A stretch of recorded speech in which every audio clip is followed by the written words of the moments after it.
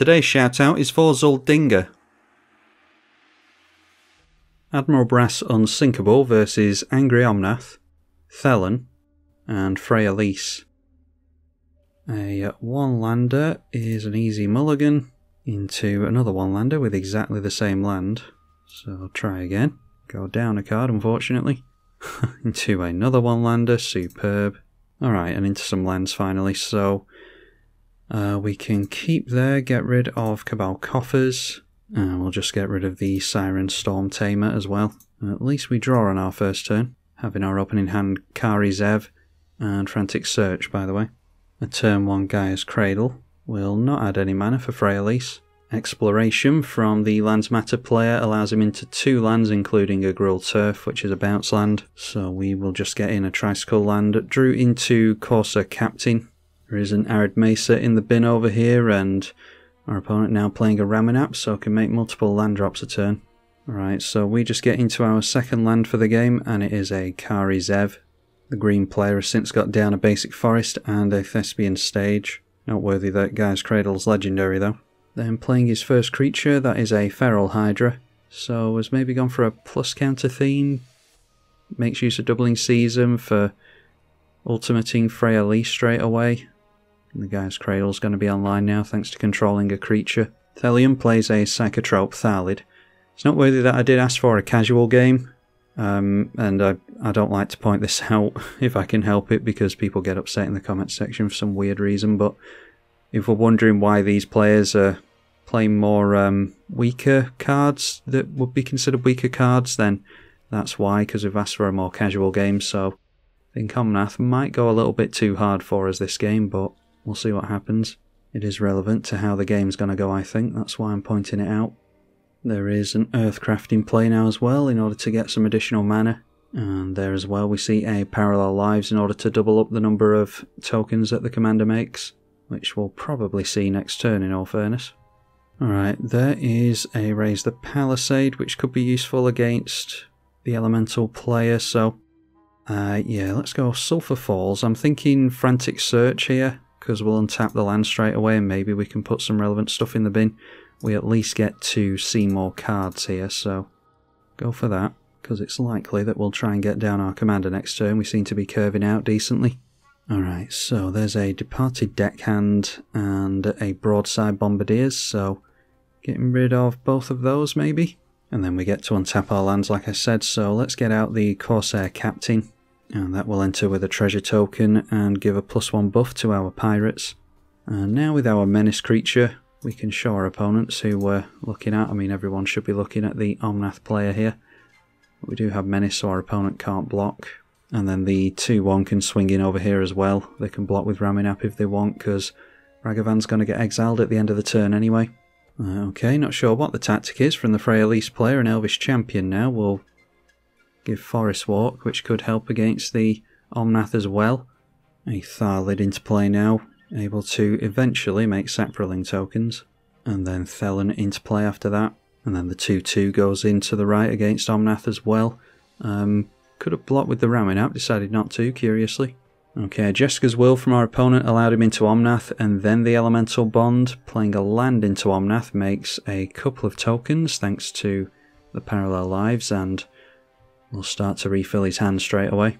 And then tapping down both of the creatures for more mana with the Earthcraft allows them into red and green mana. So now we see a Tireless Provisioner, which will draw a card on entry as well and make treasure tokens with landfall. And now our opponent has an Arid Mesa to play from the bin as well.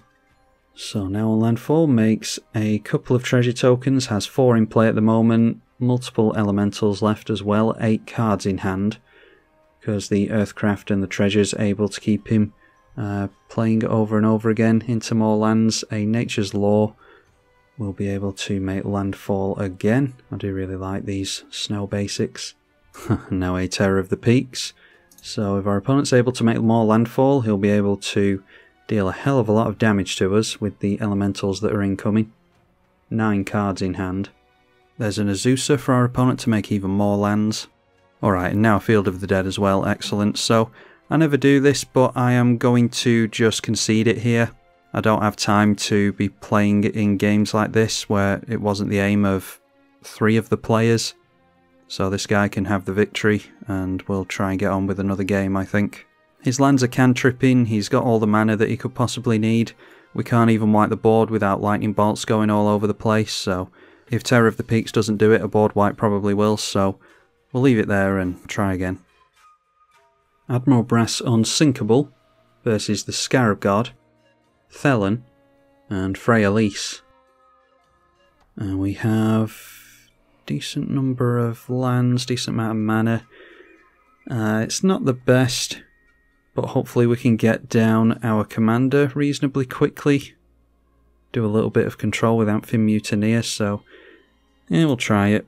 Alright, we're on the play, draw into a Demonic Tutor, so we can at least do that if we're desperate to get into some more mana or something. Name Pirate with the tribal land. And that is a Llanowar Elves from the Freya Lise player. Alright, I was just thinking about going for a tutor onto a Wheel of Fortune, but just drawing to a Windfall straight off the top, so do we want to get down a Sol Ring or something, some kind of mana before going for the Windfall? Might be an idea, so maybe Demonic Tutor now so we don't waste the turn. Alright, so the obvious choice is a Sol Ring or a Mana Crypt or something, but we're struggling on colours here, so maybe Arcane Signet, that way we can go for Ancient Tomb into Arcane Signet next turn, and we'll still have the 3 mana for the Windfall. We'll have accelerated our mana and fixed our colours a little bit better. It's always a struggle in Grixis colours for colour fixing and ramp, but that's the best we've got access to at the moment, I think. Bit too early for a Dockside Extortionist. Elvish Mystic will continue to accelerate the mana and add to the elf player's board. Emerald Medallion from Freya Lise as well will make the green spells cost less. See an Arcane Signet from this player as well. Okay, back into the Cabal Coffers. It's useless now anyway, it'll be even more useless in the bin, but just have to hope that we don't need it this game. Mana is an issue here. We could not go for the Windfall this turn, but I think we're just better trying to get into a land into our commander next turn and we can start reanimating stuff. So we'll each draw 6 cards here, thanks to the green player, assuming that he doesn't play something. So everyone's going up cards. The Scarab God might not hate the idea of discarding creatures. Noteworthy that he is holding up priority though, so might have free counter magic but decided not to use it. Discarded a Distant Melody, a Death Baron, an Island, and a Bastion of Remembrance, so I didn't have the best hand anyway. Got rid of a Parallel Lives over here, which is good. Life and Limb, Thelonite Hermit, and a Croson Grip. Imperious Perfect coming out for the elf player, who discarded some lands and a Glasses of Urza, so I don't think we've hurt our opponents all that much, to be honest, apart from maybe a Parallel Lives going down. Immaculate Magistrate, the elf player going off. We already want to see a board wipe. We have drawn into Ramirez, and Kitesail Larcenist as well is good, so could maybe get rid of this before it becomes too big a problem. Depends on what our opponents do here, because we want to be targeting their stuff as well. Sakura Tribelder will ramp. A Field of the Dead for what I was assuming is a zombie player, maybe not. A Warm Power Stone as well. I think we've helped out our opponents here. Okay, and a Wayfarer's Bauble for us, so do we want to keep setting up with mana? Or do we want to get our commander down? Could get down our commander and reanimate Amphibian Mutineer and get rid of this. Then we've got our commander in play. And we could get down Ragavan that way as well. Ready to swing in with next turn, so yeah, that's an idea I think. So down comes Admiral Brass for the first time. We will mill 4 when it enters. And that took us into Soul Diviner. So we've got rid of 2 of our means of removing the finality counters now. The Soul Diviner and the Hexavus, which is unfortunate. Don't know if I'm really bothered about removing finality counters though. It might be just spaces in the deck that should have pirates in really. Cyclonic Rift, losing that as well, not milling any pirates annoyingly. So we will hard cast the Ragavan so that we can hopefully swing in with it next turn. If it ends up in the bin then it's a reanimation target. Admiral Brass goes for the Mutineer, and that will get rid of the Immaculate Magistrate before it starts making big elves. And then we'll just hold back the Amphibian Mutineer as a blocker. They might get down another Anthem effect over here, so that will make the Dorks able to swing in maybe. Taunting Elf now. All creatures able to block it do so, meaning they can go wide more easily. making a 1/1 elf token, which is a 2/2 thanks to the Imperious Perfect. And the commander coming out, Freyalise, Llanowar's Fury, and deciding to tick up and make another Llanowar elf token. Alright, surprisingly, the Sakura Tribe Elder not being cracked before Thelan's turn. And that is a Zulaport Cutthroat. This one is another creature you control dying, so waiting for that with the Sakura Tribe Elder. Obviously doesn't need the additional mana this turn, decided to ping us all instead. Herald's Horn, for what we assume is a zombie player, will make creatures of a chosen type cost 1 less. And yes, it is zombie that was named with that. And followed by a Vengeful Dead, which is whenever another zombie dies, each opponent loses a life. Noteworthy that that is a world ability, so it's going to count any zombie on the battlefield. Alright, managed to draw into a land for the turn is good. So play that straight away. And I think getting down Urza's Incubator is going to be a good idea. It's not the type of spell that you want to play really, but once it's in play it does a hell of a lot of work for you. And then we can make a treasure token. Do we have to connect with Ragavan? Yeah, whenever it deals combat damage to a player, a treasure, and exile the top card.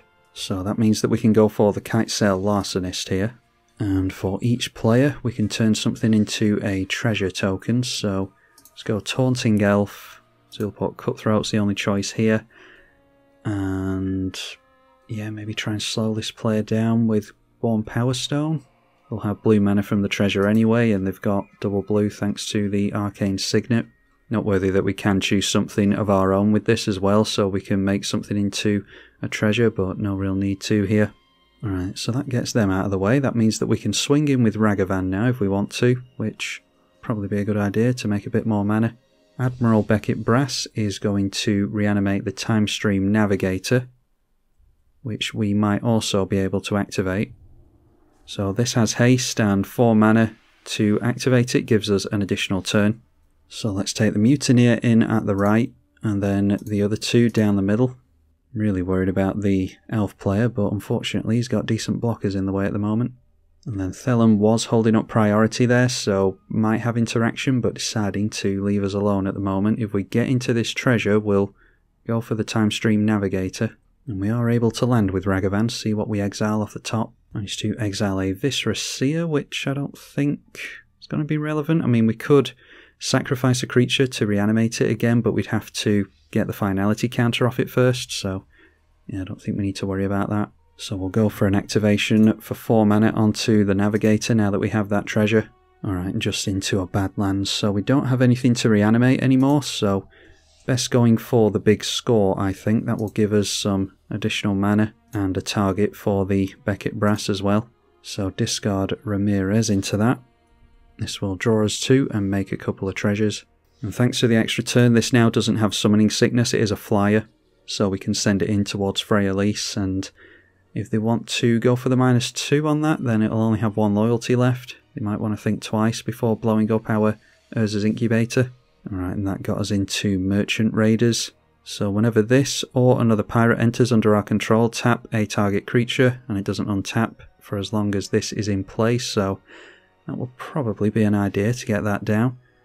This is only going to cost 2 mana, so we can get out the talisman we just drew into. We're emptying our hand is the problem. But we want to do this before combat because our commander is going to reanimate a pirate. So we'll tap down the salamander we gave our opponent. And then through to combat. Admiral Brass is going to reanimate Ramirez, like we said. So that triggers the Merchant Raiders. We will go after the Elf Druid that will tap for mana.